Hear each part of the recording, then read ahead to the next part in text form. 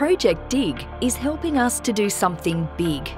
In 2008, Barada Barna were conducting a cultural heritage survey of BHP's mine at South Walker Creek near Mackay when they discovered fossilised bones.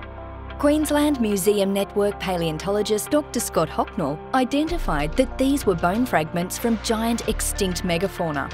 Recognising the significance of this discovery, a research team led by Queensland Museum Network has been systematically excavating the sites. Spectacular specimens have been unearthed, painstakingly prepared and 3D digitally scanned, helping document 200,000 years of life in central Queensland. 16 supersized species of megafauna have been discovered, including the world's largest predatory lizard, a 6-metre goanna, a marsupial lion, and the world's largest marsupial, a 2.5-tonne wombat.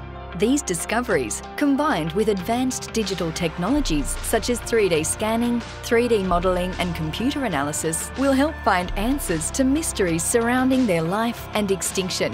When and why did the megafauna become extinct? Did environmental changes cause their extinction, or was there a role for humans? Current research shows no sign of humans with the megafauna at South Walker Creek 40,000 years ago.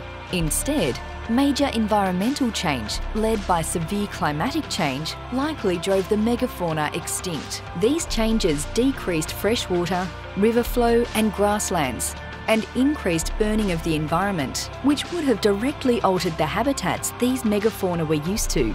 These rare and fascinating insights into the past allow scientists to better understand the present and the impacts of a changing climate on Australia's living ecosystems.